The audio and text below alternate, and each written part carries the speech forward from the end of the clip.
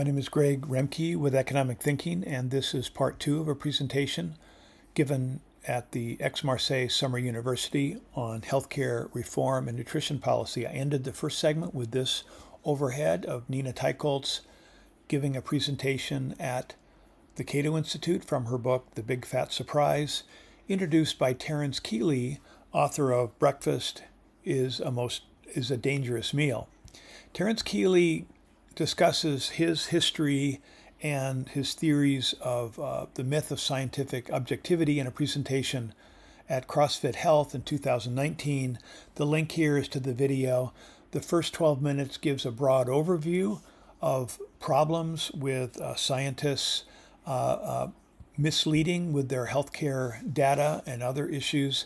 He talks about the model builders who have models trying to emulate reality, and he argues many adjust their data sets. That is, they sort of push out outlying data points that don't seem right, but in fitting their data sets of their theories, they mislead themselves often and others. And this applies to healthcare models, climate models, financial models, and public health models in general, and very much to nutritional data. And we have theories of energy policy and food energy policy, again, theories that are misleading. This book, which Dr. Kealey doesn't mention, but looks at this, titled Escape from Model Land, Mathematical Models Can Lead Us Astray. So recommended that book or articles about it. So the story Dr. Kealey tells in his presentation and Nina Teicholz relates in her presentation at Cato is the story of physiologist Ancel Keys, the sort of powerful political entrepreneur who pushed the idea that saturated fat was the cause of heart disease, sort of an epidemic of heart attacks and cardiovascular disease in 1960s America. He believed that saturated fat was clogging our arteries and pushed the government, particularly Senator McGovern and the McGovern hearings, to push the dietary guidelines and call for the food industry to introduce a wide array of foods that were low fat so Americans would reduce the fat in their diet. But when you reduce fat, protein stays about the same, you're essentially increasing carbohydrates. So it's the increase in carbohydrates and our ability to manage those carbohydrates, it's considered a contributing force in the epidemic of chronic disease. Ancel Keys was specifically attacking John Yudkin, a British nutritional biochemist who argued it's the strong increase in sugar consumption that was causing much of our health problems. Again, it's in the dose. Sugar is okay, but too much sugar is not. And the argument of sugar consumption had gone up dramatically in the previous 100 years as people got wealthy and people were eating more and more sugar, and now we eat far more sugar than our grandparents or their grandparents did.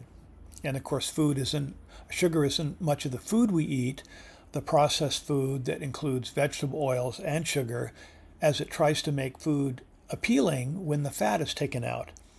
Many of the desserts taste far better with fat. With the fat out, they don't. So in school, students won't drink the skim milk or 2% milk, but if it's chocolate milk, that is with lots of sugar in it, it's more appealing, so students drink that. But it's illegal to even sell whole fat milk in American schools. It's still part of the continuing fat phobia, war on sugar.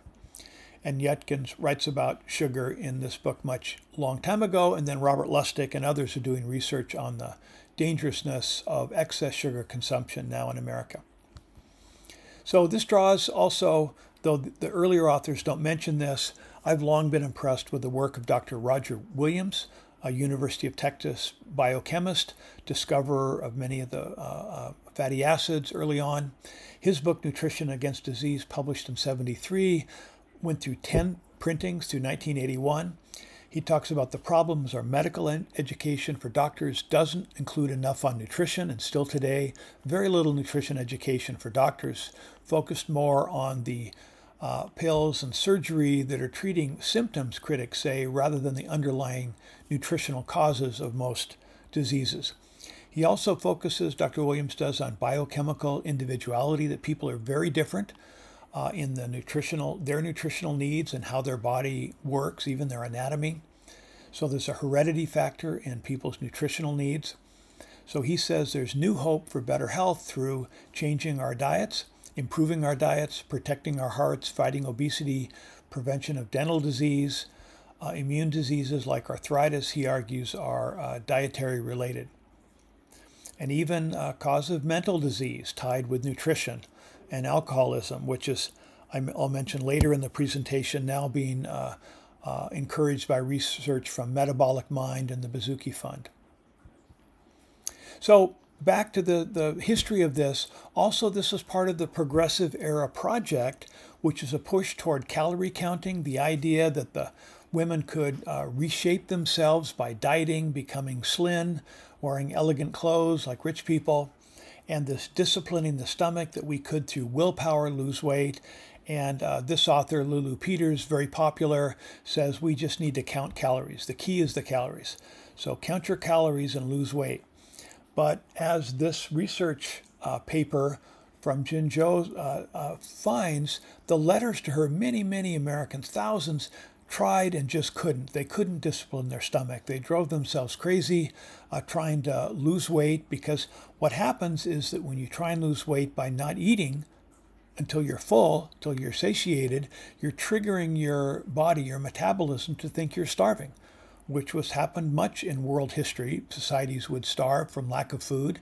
So they would, your body downregulates your metabolism. People feel cold and ill, and then they start gaining weight on the same calories. So it's important to eat till you're full rather than to try to diet and discipline your stomach. This author also talks about how the public health problems in urban America, partly contributed to by federal government programs that funded studies, that funded fast food restaurants in inner cities owned by minorities, but would not fund grocery stores, through just an accident of the Small Business Association definition of companies that had to do with total sales rather than profits. So grocery stores had total sales that were too high and wouldn't qualify for support from the Small Business Association, but fast food franchises would. So now we have a culture of fast foods in urban America that we would not have had otherwise. And the history of the dietary guidelines also rests on the American Dietitians Association in 1917. This is a presentation by Belinda Fettke,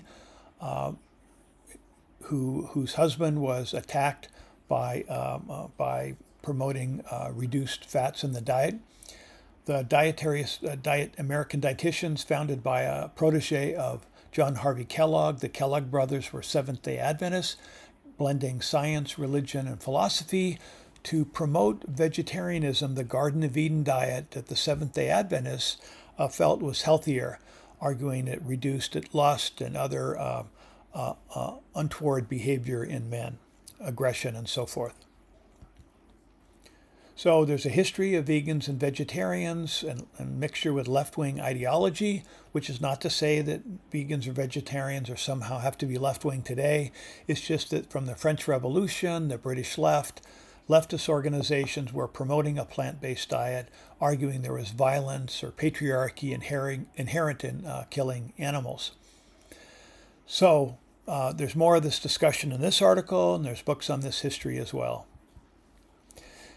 And again, I mentioned earlier the idea of intuitive eating. These two books say the importance is not to diet. You should eat till you're full. Have an egg, but don't get hungry. So anti-diet and intuitive eating are saying for young people, you're damaging your health if you diet. You'll actually reset your metabolism for a lifetime if you lose a lot of weight through dieting, through just being hungry.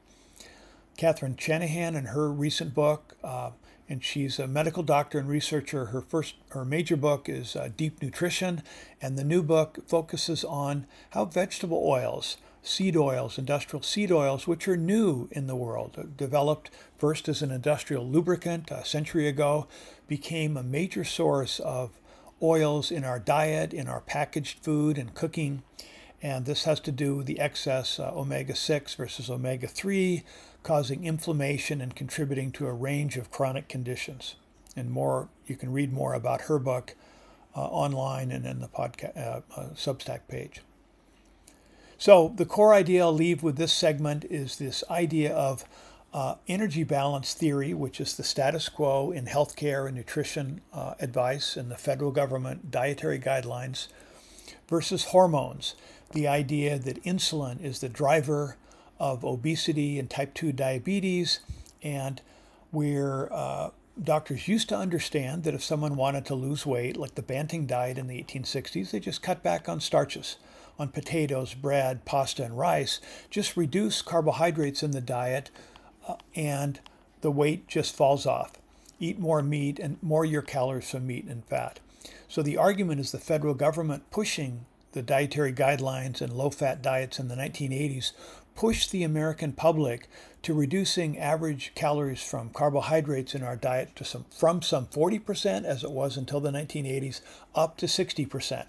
And that overconsumption of carbohydrates was linked to this insulin problem and people not being able to manage the carbohydrates and causing insulin resistance and cerebral insulin resistance for brain energy problems and brain energy health. So, discussed in this article in Journal of Clinical Nutrition, the carbohydrate insulin model, tragically flawed, derailed the science of obesity. For decades in America, it used to be understood in the 40s and 50s that if you wanted to lose weight, you'd cut starches. And this was became the Atkins diet, but he didn't invent it. He learned that from people who were prescribing that to DuPont executives and others in the 50s, 60s, and 70s. So this isn't a fringe idea. This is David Ludwig at Harvard Health, Eric Westman at Duke, Mark Hyman at the Cleveland Clinic, Stephen Phinney at Virta Health. This is a major approach, though not the majority in the status quo. So I write about this just as a survey, and the idea is they've tried for decades to find data to support this. They haven't, and they've excluded data that shows that a low carbohydrate data resolves type 2 diabetes and obesity in many or most Americans. That data has been systematically included, and it's necessary for improving America's healthcare system. We could drastically reduce healthcare costs and improve people's health by just telling them the truth, telling them what the science shows. So for students debating this topic, don't take my word for it, or even these experts. Research this on your own and understand the debate over dietary policy today. And I'll continue on this in the next session. Thank you.